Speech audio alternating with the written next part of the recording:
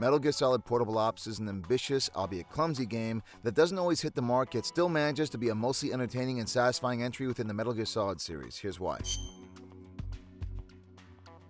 Before Peace Walker and Phantom Pain, Metal Gear's shift from linear campaign to base building sim all began with this spin-off entry for the PSP. Portable Ops completely shook up the established gameplay model of Metal Gear games past and laid a foundation that later games would streamline with remarkable success. Set in the San Geronimo Peninsula, Portable Ops' missions, in contrast to the first 3 games, all take place within completely different levels. There's enough connectivity that the locations still create a cohesive whole, but now there's a healthy amount of variety to each level, both in their aesthetic as well as their often expansive structures. And I've honestly always preferred this approach far more than everything taking place in one setting. This way you're free to have way more diverse levels to sneak around and blast your way through. And for the stealth action genre, you kinda get the best of all worlds here. From classic tight corridor sneaking with cameras a la Metal Gear Solid 1 and 2, to more open-ended levels we've seen become more of the mainstay for the series, and all fairly competently designed. Granted, Peace Walker and Phantom Pain had infinitely better level design from a structural and functional perspective.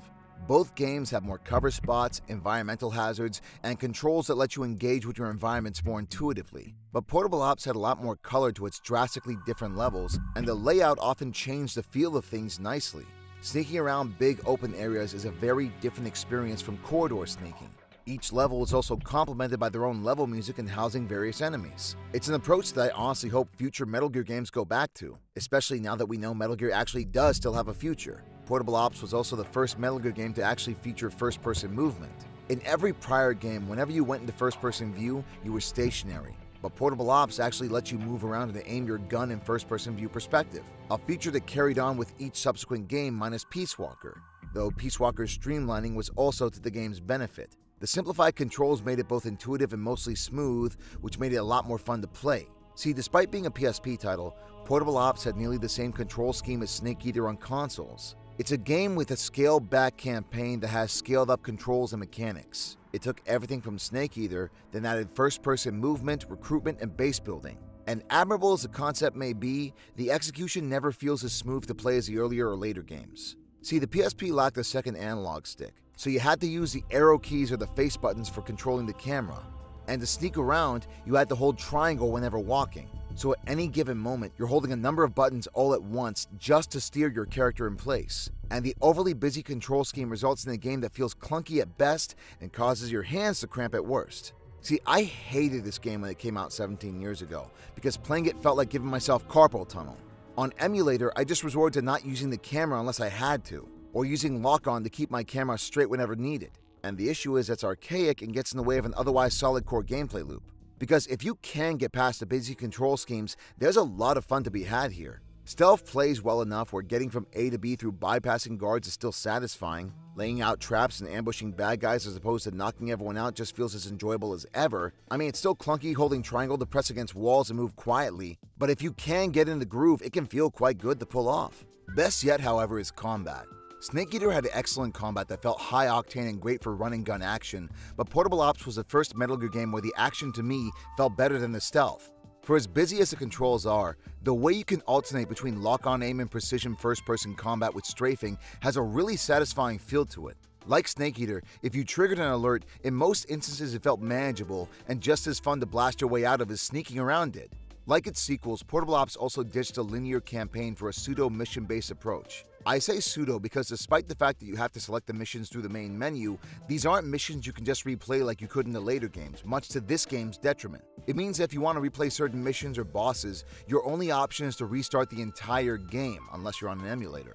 And the base campaign beyond main missions boils down to resource gathering and enemy recruitment, all of which only ever worked in service of the main campaign, not as a core gameplay loop.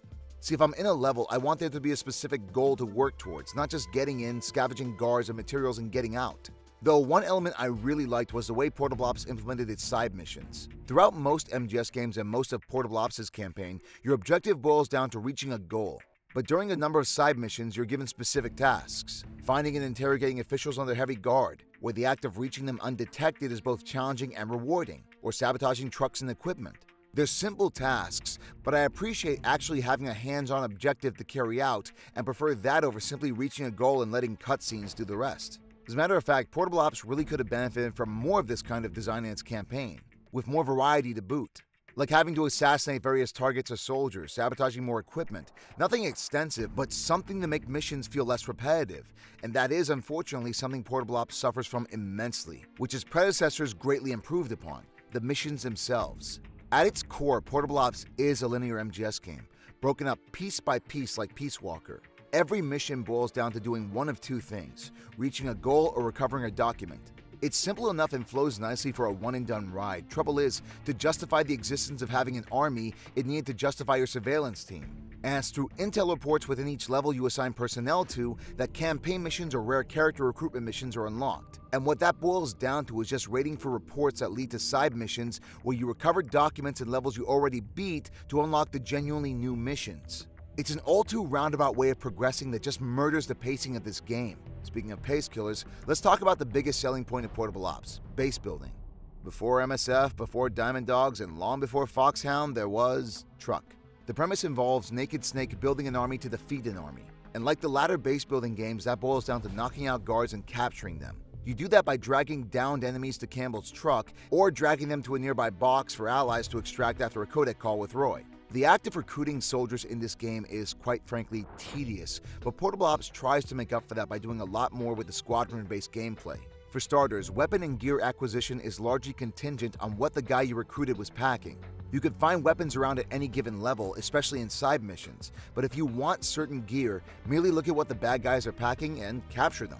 On top of that, there's a proto-hitman mechanic throughout this game, where instead of everyone getting matching uniforms, your new soldiers keep their unique looks. So when you play as any one of them, they can run around freely in levels without drawing attention, so long as they don't run into other guard types or sneak. It's a great way to mitigate backtracking and having to repeat the same levels, which you will be doing a lot of. It also incentivizes being smart with your squad, another really interesting element to Portable Ops that sequels never really did anything with. In this game, you aren't a one-man army anymore. You have a whole set of teams you deploy with you whenever you go out on a mission.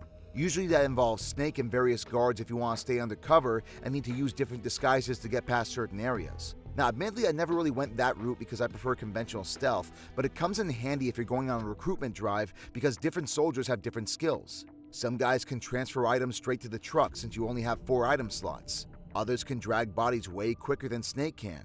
It also works to almost act like a life system in the game, where if you die, your progress won't be lost because you still have 3 other soldiers to pick up the slack. The drawback is that minus Biggie, anyone who dies stays dead.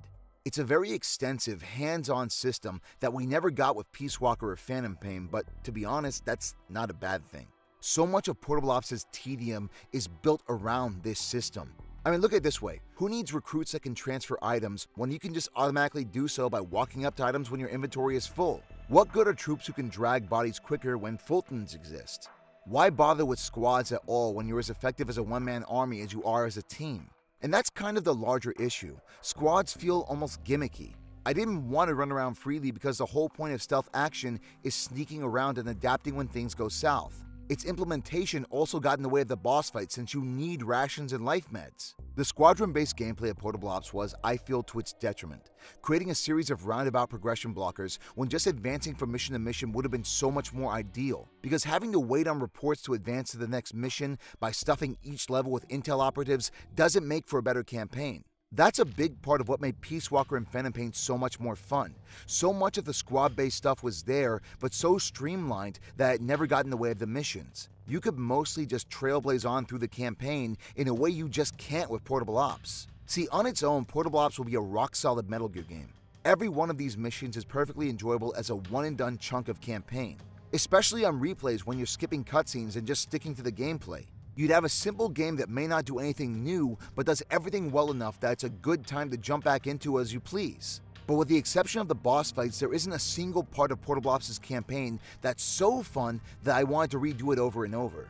So having to constantly redo these same levels over and over just wears me down. I respect the desires to do something new, especially on a portable console, and you don't get an MGS5 without this game. So I can't not be thankful for the foundation Portable Ops laid. But so many of my issues with this game were entirely unforced errors. Now granted, that's nothing new with Metal Gear, but its lulls in pacing last so much longer than MGS1 or even MGS2, and it's still enough of a detriment that I don't really find myself eager to replay this game beyond its bosses. And speaking of, let's talk about them, because that's one aspect Portable Ops almost entirely knocks out of the park. Portable Ops only has 6 boss fights, 2 of which are against Null, so like Phantom Pain, it only really has 5 boss types. But what it lacks in quantity, it sorta makes up for in quality. I say sorta because I'm kind of split on Portable Ops' boss fights. Python in both fights against Null are, in my opinion, some of the best boss fights in the series. Python is a perfect mano-a-mano showdown. It's just you alone in this sizable 2-story corridor with an enemy armed with an assault rifle. It's completely straightforward but made unique by the fact that the whole arena is shrouded in icy mist, obstructing your vision, and the fact that Python can freeze your weapons, rendering you vulnerable unless you can thaw them out with the 2 heaters in the area. I love the simplicity of this fight because it really works to make the already great combat shine even better. Python's health bar is long enough to get your money's worth out of this fight without it ever feeling like it's dragging on. Another cool thing is that lethal or non-lethal actually results in different cutscenes after you beat Python, where he's either recruited or he goes full Cobra unit and explodes to death. You can even shake Python off and lay into him undetected, but honestly, there's not much point since you can't do extra damage beyond what you could do just shooting head on. Plus, Python always follows one set path when he's in search mode, versus other bosses that have more unpredictable search patterns. But even with just combat, there's so many different ways to face Python, be it direct assault, pot shots, or outright cheesing him with a shotgun. And the end result is a fight that is consistently fun each time I load up that quick save file. And if Python's already great, then Null's fight is downright spectacular. Like Python, it's a one-on-one showdown against a very powerful enemy in 2 massive boss arenas with tons of ground to cover. Unlike Python, however, Null's far more mechanically diverse. He's got his Uzi, but get in range and Null has a wide array of different machete attacks. Shoot at Null up front and most times he'll just deflect your shots with his blade. And while you can shake him off, most of the time he's actively zoning in on your current position. And this works for excellent cat and mouse games, where you can catch him off guard when he's hunting you down. And it can get crazy intense for the indoor fighting. Seriously, it's amazing to me that for a series that used to be renowned for its corridor stealth, it was only this one portable spin-off game that actually gave you a corridor-based boss fight. And the end result is insanely fun and so open-ended, not to mention scary, given you have way less wiggle room in the substation. This fight is MGS action done right, pitting you against an overwhelming foe and letting you use your full toy box to figure out how you want to take them out. Then there's RAXA, the obligatory Metal Gear fight in this Metal Gear game.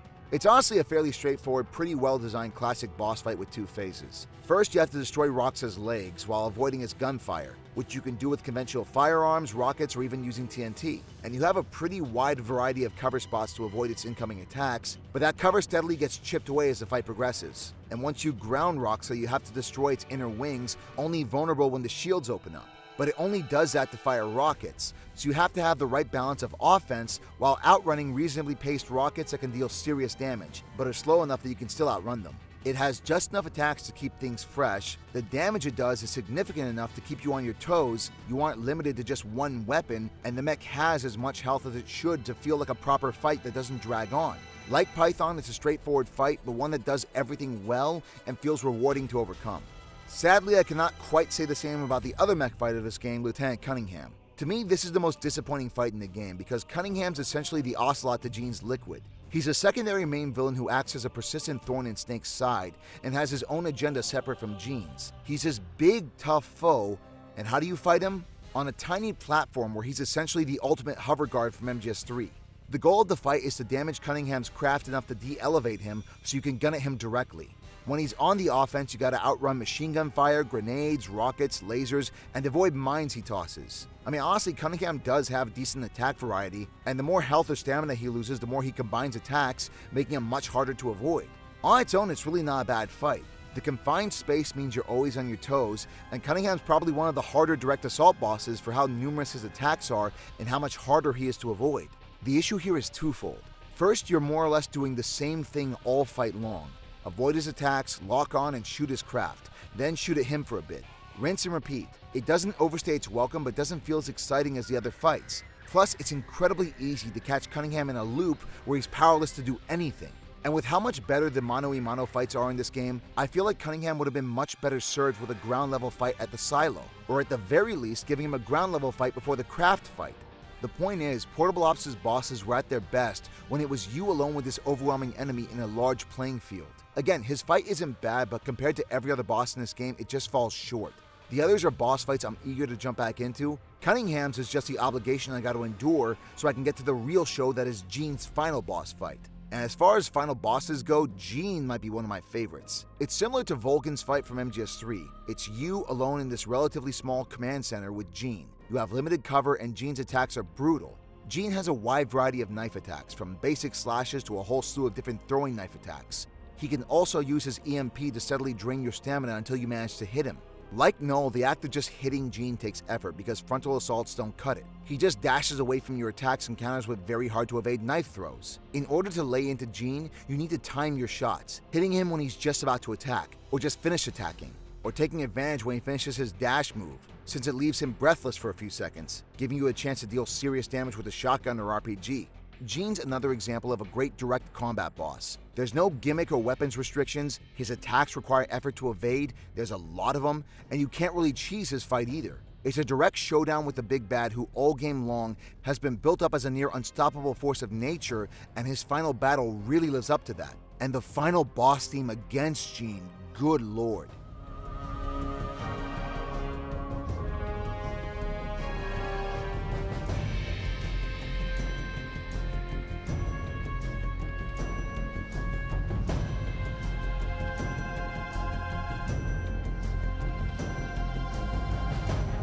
If this isn't one of the most beautifully climactic boss themes in all of Metal Gear, I don't know what is. So minus Cunningham, the bosses are all great. They give you a run for your money but genuinely feel fun to tango with, and each one utilizes the arena to complement the fights in unique and engaging ways. But really, like MGS5, the biggest issue of Portable Ops' bosses is that there just aren't enough of them.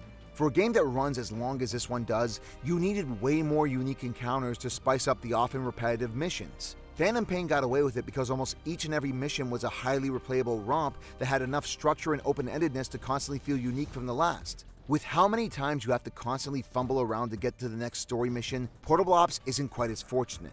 There's just too long a stretch of constantly jumping back into the same levels to recruit soldiers or find documents before the game allows you to move on. And in all that time, nothing of note or intrigue is happening. Nothing that spices up the moment-to-moment gameplay. It was either give this game more bosses, or just cut out all the fat and make a much shorter, but ultimately far more entertaining video game. And if the money isn't there for the former, I always say go for the latter. And this being a spin-off game, I have to imagine it's the latter, especially being a spin-off game for the PSP. See, I think the real issue with this game overall is that Portable Ops shouldn't have been a portable game. With the scope of its story and the fact that it purports to be the missing link of Big Boss's tale, this was a game that needed to be on consoles, with a bigger budget for more varied content and a cleaner control scheme than it ultimately had. But like most of the spin-off titles, Portable Ops really wasn't much more than something meant to tide fans over to the next main entry, in this case MGS4. So like Ghost Babel, it won't have the budget of a game directed by Kojima. So if it's a question of having it as is or not having it at all, of course I'll take what we get, because for all its faults, Portable Ops is a good game, one I've grown to appreciate more than I did when it first came out. It's ambitious in its scope. It was made with a very clear, confident vision. It knows how to bring about new elements while still being a decidedly Metal Gear experience. And if you can get past the hurdles of its clunky controls, tedious recruitment, and slog of campaign progression, there's plenty of fun to be had. The moment-to-moment gameplay can feel pretty satisfying, especially in combat. The bosses are mostly great, and I'd be incredibly remiss if I didn't mention the silo. Seriously, the silo is a perfect final level for this game. It adds some unique twists and turns, feeling decidedly more like classic Metal Gear. There's plenty of spaces to hide, and if situations go south, you can still fight your way through them, but doing so requires so much more effort, and the cost of screwing up is far more severe since it has no checkpoints. And while the recruitment itself is a slog, the act of getting to play as every single soldier in the game, bosses included, is really neat. It's almost like a playable version of theater mode, and honestly I wouldn't mind seeing a feature like that return. Getting to actually play as the bosses or characters from previous games, all given their unique weapon or movesets. If those moves were as extensive as what we got in MGO2 and MGO3, then there'd be room for a lot of replay value just in the different ways each character plays in stealth and combat. So like I said, for all of its hurdles, there's a spark of brilliance in this game. But the fact ultimately remains, there are a lot of hurdles too. The clunky controls make it much harder to be fully immersed in these varied locations. The lack of enemy variety combined with the binary and padded nature of a lot of its missions meant that the game could feel really samey. For a shorter game, that could be forgiven. If there were no lulls between story missions, everything would move at a pretty decent pace, with the uniqueness of each level making up for the lack of enemy variety, and making the wait between bosses feel far shorter. As is, it's a good game with the potential to be a great game whose fun is constantly hampered by the hardware limitations and iffy design choices. In creating a new foundation for a new kind of Metal Gear experience, shifting away from tactical espionage stealth to tactical stealth operations, yeah, there's bound to be tons of trial and error, which we saw streamlined with Peace Walker and perfected with Phantom Pain. None of that would be possible without Portable Ops, and despite its many flaws, it's a game I ultimately enjoyed playing. Unfortunately, unlike Peace Walker and especially Phantom Pain, it's also not a game I'm in any hurry to jump back into anytime soon. Which means now it's time to get into the writing and quite possibly Snake's pants. The premise is 6 years after the events of MGS3, Naked Snake, aka Young Big Boss, has been captured by a rogue faction of Fox, Snake's former agency, who are now stirring up a revolution in the San Jeronimo Peninsula. And in order to prove both his and Major Zero's innocence, Snake has to take down the renegades and their leader, the enigmatic Gene. However, Gene has an army, so Snake has to raise his own army to beat Gene and his former comrades, with the help of a young Roy Campbell, a young psychic girl named Elisa, and arguably Snake's strongest ally yet, Truck.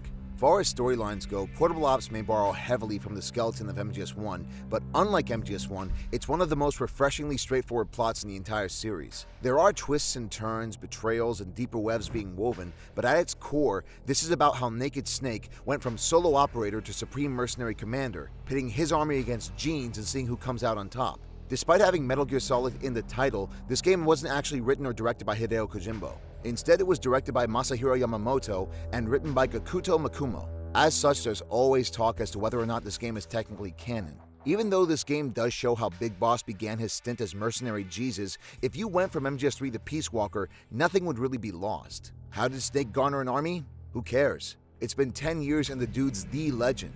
It's not that hard to imagine younger recruits or older Kiefer medics clamoring to serve under a man like that. That being said, whether it is or isn't canon doesn't matter. It could absolutely have happened and nothing is gained or lost if it did. The only question that ever matters with any of these canonical games or spin-offs shouldn't be about its place in the lore, but rather how it holds up on its own.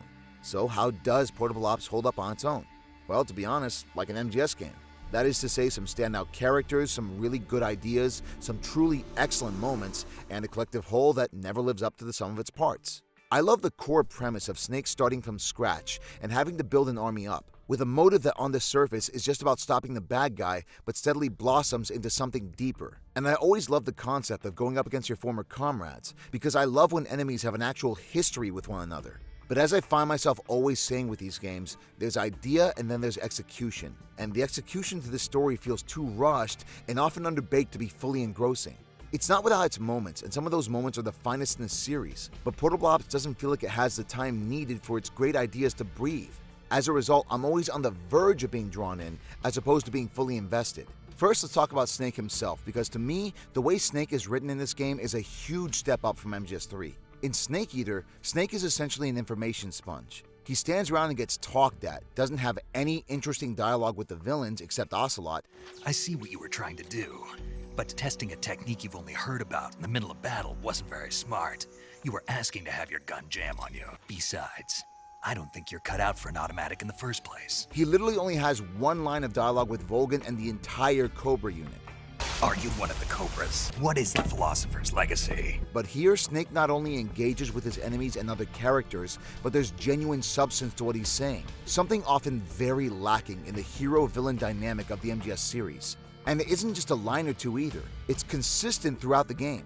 Honestly, canon or not, when I think of Big Boss, it's Portable Ops and Peace Walker that do him the most justice, and this is exactly why.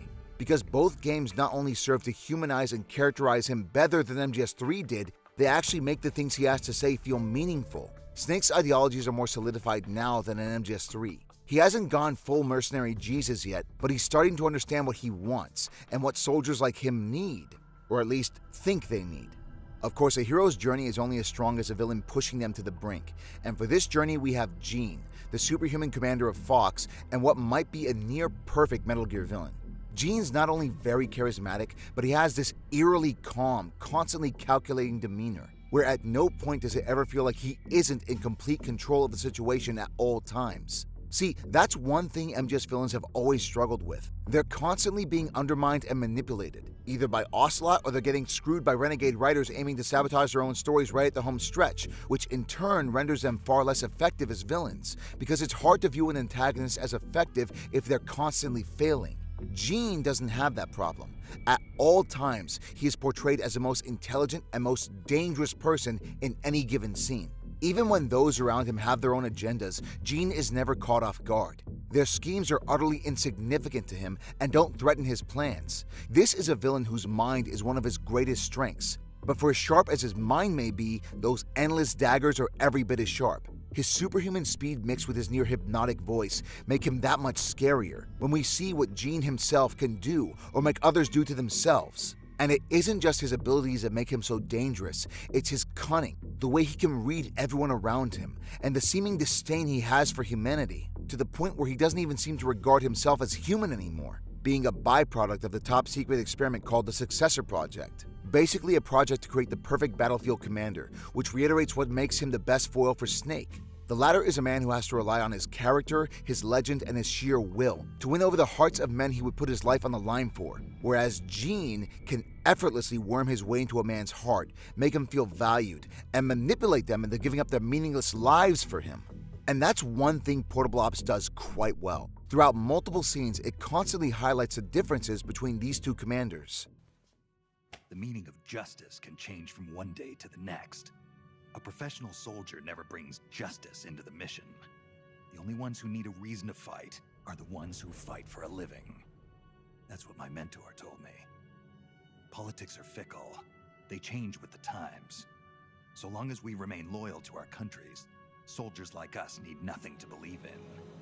She died out of loyalty. Not to justice, not to her country. To herself, for the mission. Prove your loyalty as a soldier. That's what the boss told me. I still don't know what she meant. Prove your loyalty. Not to justice, not to your country, but to yourself. Whereas Jean, well, this scene speaks for itself. One of my men is standing amongst you right now.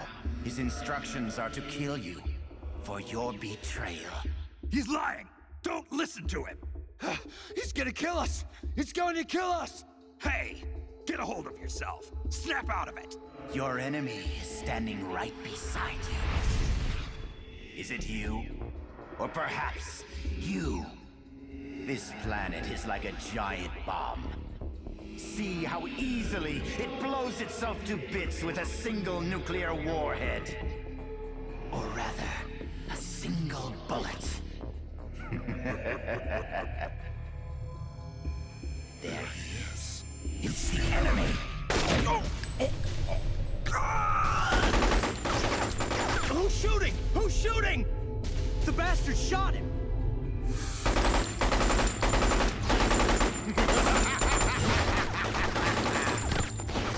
This is a true Metal Gear villain done right. He's a unique and memorable character, played to perfection by the legendary voice actor Steve Blum, in one of my personal favorite performances of his. His abilities make him a force to be reckoned with, emphasized by how difficult his final boss fight is. He isn't outsmarted, manipulated, beaten by Deus Ex Machina, or bested by arrogance. He's the first MGS villain that a protagonist just has to straight up overcome. And he feels like it too. So much so that Jean was the first villain to nearly succeed in his mission, to launch Metal Gear Sputnik at the Pentagon, wiping out the philosophers and creating a new world order. Which is part of the great contrast between these two foes. Jean's true endgame is to create a nation for soldiers called Army's Heaven, where the strong thrive, shaping the world by intervening in conflicts where they can tilt the odds towards whatever side they favor. To Jean, the idea of nations being built on petty politics and pseudo-nationalism is but a hollow foundation, all too easily toppled. With the philosophers and the boss failed, Jean believes he'll succeed, making the world whole again by decimating the old guard.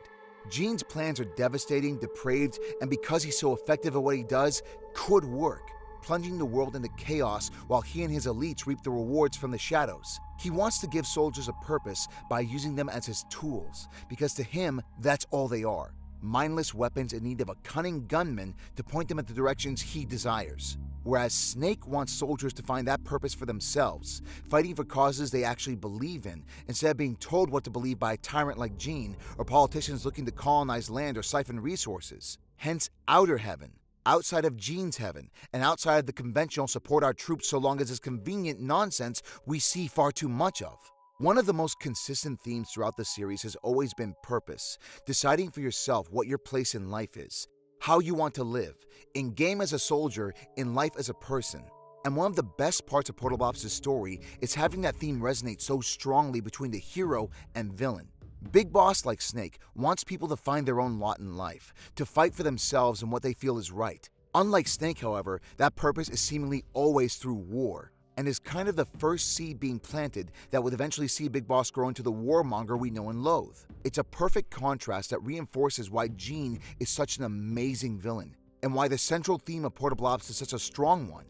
It's just a shame that next to none of the characters around Jean really live up to him and his master plan, because minus Jean and Snake, I didn't care about a single character in this game or their struggles. And a big part of why is because we don't spend enough time with each character to get invested, or the characters feel superfluous and kind of boring.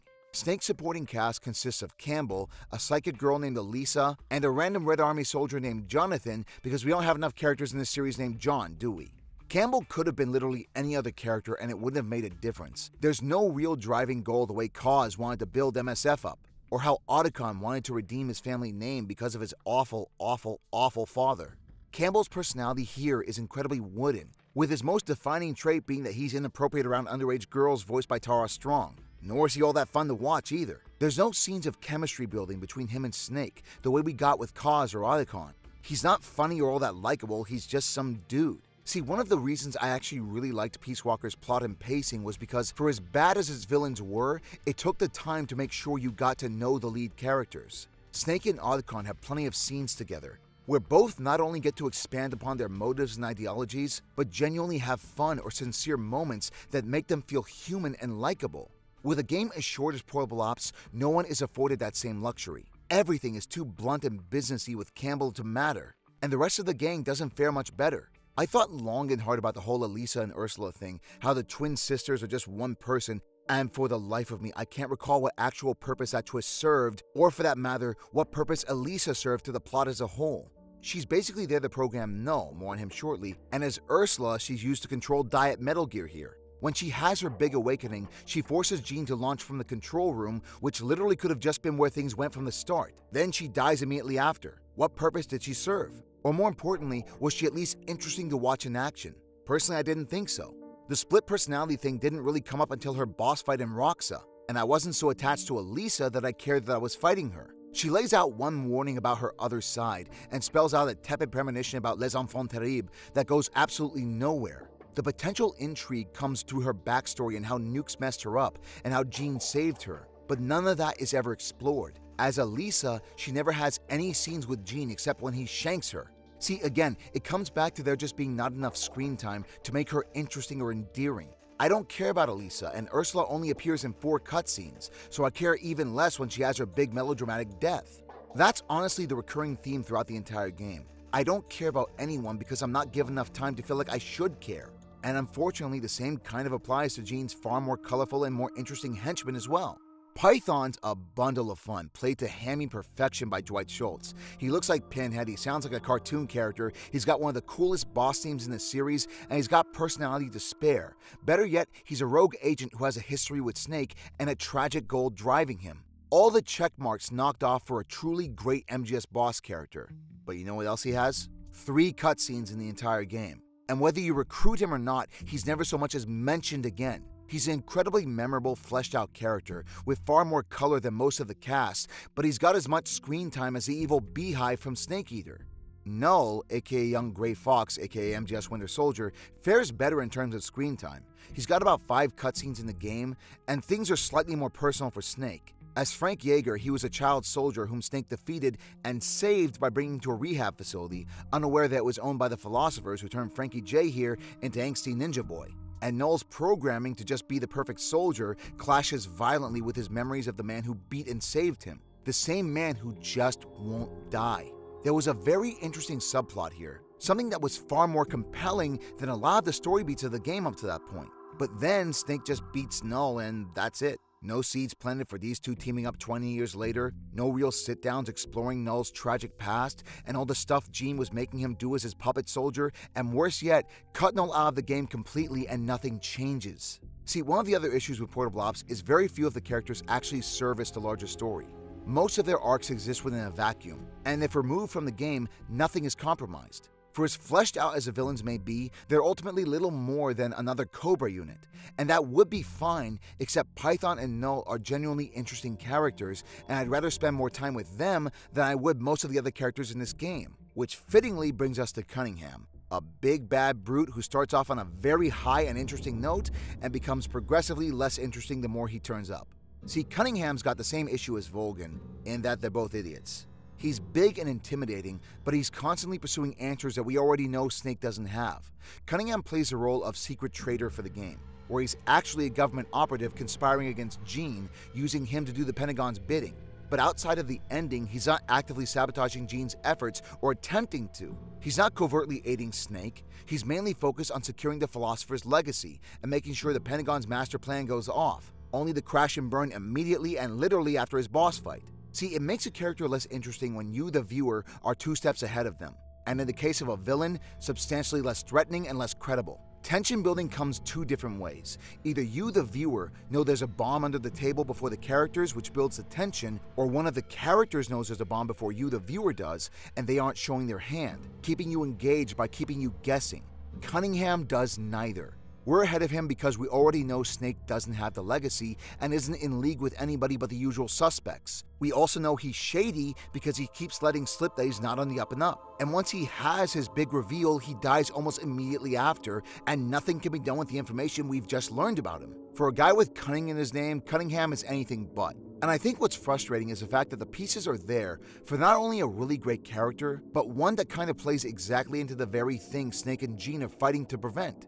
Snake and Gene clash ideologically, but they both agree on one thing. Soldiers shouldn't be tools to nameless suits who use them constantly and throw them aside despite the scars and sacrifices. Cunningham's a perfect example of just that. He's a combat vet who lost his leg in battle and was shuffled off to a desk job like a nobody when he returned home. He's bitter and angry, and part of his motivation is revenge. And yet, in spite of that, Cunningham is still the Pentagon's lapdog, doing their bidding in the hopes that this time he'll get the recognition he deserves, maybe even a position of power. It's almost enough to make you feel sorry for him, knowing he's forever somebody's tool, sacrificing himself for a reward that was never going to come.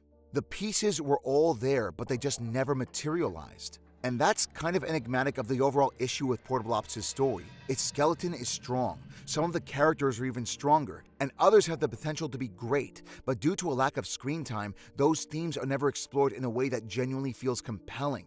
The characters don't get the time they deserve to really pluck at your nerves and feel something for them.